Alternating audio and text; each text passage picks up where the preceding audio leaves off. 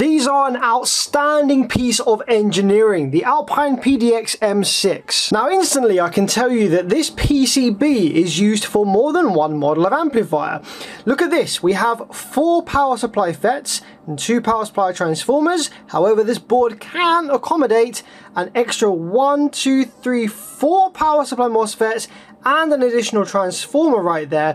On the output section we have 4 output FETs in full bridge topology. We have one channel over here with one high, one low side FET, and another channel over here with another high side, low side FET, but we can accommodate again 4 more output MOSFETs if needed. Now I know you're going to ask, can you just fit more parts to this and turn it into a more powerful amplifier? Yes and no. The main limiting factor of this amplifier is the transformers. They are stepping the 12 volts up to a higher voltage to use in the output section for the rail voltage. Now in the bigger version of this PCB, you would have different transformers to step the voltage up higher and an additional identical transformer here, therefore increasing current throughput and also higher rails, therefore higher power output before clipping. And the higher current draw from those higher rail voltages when pushed to clip point would require more MOSFETs. Now if I fit more MOSFETs in the power supply and output section, that's all well and good, but the bottleneck is still going to be the transformers. So without changing these, the rail voltage stays the same, which means that it doesn't produce any more power at its nominal rated impedance anyway. And the only possible benefit you'd get from fitting more parts is you could maybe wire the amplifier down lower, say for example 0.5 ohms. And then you've got more parallel components to deal with that excessive current draw. However, the transformers are still the weak point and they might be saturated by the 0.5 ohm load. So there's really nothing you can do. Just quickly looking over this then, we've got AUFP 4004's monstrously powerful power supply FETs. Looks like we've got some drivers right by the FETs as well, possibly. We've got a TL494, pretty standard procedure in most car amplifiers, generating the PWM for the power supply section. Got some rail caps here, and the output MOSFETs are IRFB 5615. Very fast MOSFETs, good for high frequency switching. This is probably going to have quite a high switching frequency. It's not really necessary for a subwoofer mono amplifier, but it is kind of cool to see. This transformer over here is probably generating auxiliary supply voltages like plus minus 15 volts for the preamp, op amps, and the drive circuit, probably on the back of this PCB. I suspect the drive circuit for the output section is going to be in there somewhere. Yeah, I can already see what looks like it might be the start of an IC. Firstly, I've checked the output MOSFETs on the multimeter and found no shorts on there, so we can power it up and see what's wrong with this. This was purchased off eBay in its current state, so I don't actually know what's wrong with it other than it just didn't work. So 12 volts going in, nice low current, 4.2 amps to start with. Let's probe the high side drain, make sure we have a rail voltage. Yep, there we go. We have 43 volts worth of rail. Now let's probe the low side drain of this half of the bridge first, see if we get Class D switching.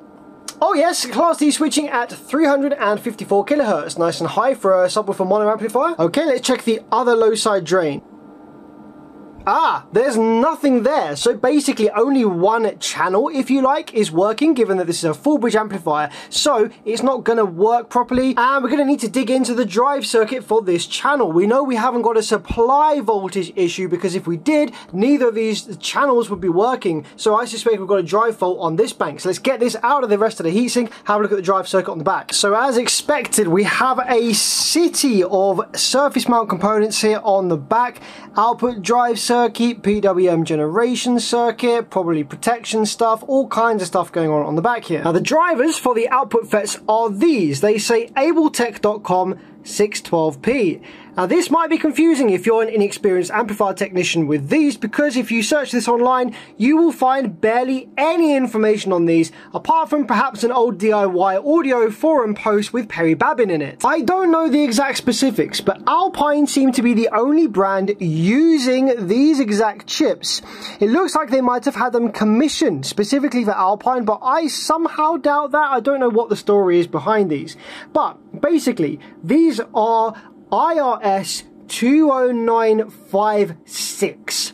That part doesn't officially exist. There are no datasheets you can find for that part. It is practically identical to the IRS 20957. However, with a couple of the pins swapped around, and I think it might have some slight differing functionality, but very minor. It's basically a 20957, but with the pins mixed around. And despite no data sheets for these officially existing, you can buy them from Chinese places like AliExpress, or I can't remember exactly where I bought these from, with varying levels of success. Some of them will be complete nonsense and just rebadged random chips, but some of them will actually work perfectly fine in this circuit. So this one is the working channel, and the input to the drive IC is on pin 5. You can see here we've got a nice PWM there. So the first thing I want to do is see what's on pin 5 of the bad channel and see whether there's any PWM there as well. It's possible that this is a kind of self-oscillating amplifier, and we might not get any PWM on the input without the outputs kind of oscillating, but I just want to see what's there anyway. So pin 5, we've got nothing there at all. Now that doesn't necessarily mean that there's something wrong with the circuit supplying it, and one thing you can do with a self-oscillating amplifier is actually inject some RCA signal there to actually get some PWM on the drive IC input without it oscillating. So let's try that. So as you can see, working channel with a little bit of signal going in, PWM, pulse width modulation in action there for you with 33 Hertz going in. Let's check the bad channel, pin 5. Absolutely nothing. So I don't think it's the drive IC. Although there's still a possibility it's bad and it's pulling these voltages down to ground, so we can use the multimeter just to confirm there's no low resistance on the input pin to ground on this chip. And if there's not, we'll work our way back through this circuit. So on this one we have a gentle climb to 833, and on the bad channel we have exactly the same number. So it's definitely not pulling it down inside. And before reverse engineering it too much, one thing I want to try is, because these are all surface mount semiconductors on here, they can be very susceptible to heat, and if one of them has failed internally or is on the brink of failing internally, adding a little bit of heat to the area might actually cause the failed component to start miraculously working again for a moment, or it might cause some slight change in the failure mode. So let's get this side of the board heated up a little bit and monitor what it does on the scope. So we're powered up with 1 amp idle current draw and no class D switching as of yet. Let's apply some heat around this area and just see if anything suddenly changes. Doesn't seem to be doing anything just yet. Oh, wait a minute. Do you see that? What did I tell you? I'm going to power cycle the board right now because it needs a little kick start at the beginning to get... There we go. There we go. Look at that. What the f... Okay, I was right. Now we know that there's some very, very gradually, intermittently failing semiconductor component on this area somewhere. With the heat, it starts working. I'm going to let it cool down again for a minute, spray some isopropyl alcohol, just to get it cooled down nice and quick, and I'm going to see if the issue comes back. I hope it does, because if the issue doesn't return, then I can't pinpoint what the faulty component was. So it's definitely had time to cool off. Hopefully this doesn't start switching straight away now. Oh, for goodness sake. This is gonna be annoying. I think the best thing to do for now is to just shut down the workshop, go and chill out, play some Legend of Zelda, and come back to this tomorrow. Give the board time to settle again and see if the issue returns tomorrow. If it doesn't return tomorrow, there's not really much I can do other than perhaps try the fridge. See you later, little guy. Right, it's a new day. Hopefully the problem has returned. Let's give it some power, 12 volts. Ah, yes, I don't see any class D switching anymore. Fantastic. So I'm going to heat it again and monitor it, but this time I'm going to have the pressure super low and the temperature turned down as well. I'm only going to have it at 100 degrees Celsius, and that's the temperature of the element, not of the air coming out of the tip. We've got a few different markings here, 1DW, KJD, 3DW. The 1D and 3D are just standard A42s and A44s, but the KJT is actually a tiny little switching dual diode. Now with this powered up, I'm going to very gently heat different areas of the board on this channel, and I've got this razor blade here just to try and deflect any of the heat from areas I don't quite want to heat yet. So I'm just starting off over here. Start off by heating these drive transistors down here at the bottom, see if it starts switching or coming to life by heating those. Okay, let's move on to the bootstrap diodes. Nothing here. Let's move on to the drive IC itself.